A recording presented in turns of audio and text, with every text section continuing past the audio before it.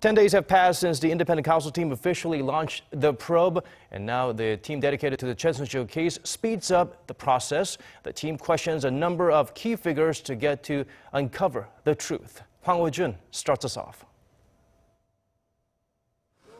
3 days after he was questioned for the first time, former senior presidential secretary for policy coordination Ahn Jong-beom was once again questioned by the independent counsel team on Friday afternoon. The team suspects Ahn, who kept detailed notes of Park's directives, would also have included an account of Samsung's $1.3 million donation to the Korea Winter Sports Elite Center, a foundation controlled by Chang, the niece of Choi Soon-sil. The team is also questioning Chang and Deputy Vice Culture Minister Kim Chong about the same matter to determine whether the nature of the relationship between the tech giant and the foundation.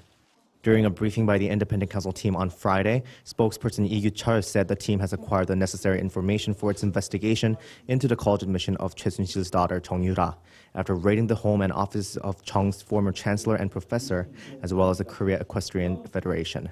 Choi is also suspected of using her influence to win special treatment for her daughter at school. Lee also refuted comments from President Park's legal team, implying the independent counsel team's investigation is biased. I'm not sure on what basis the claim that the team lacks political impartiality was made, but we don't have anything specific to comment on that.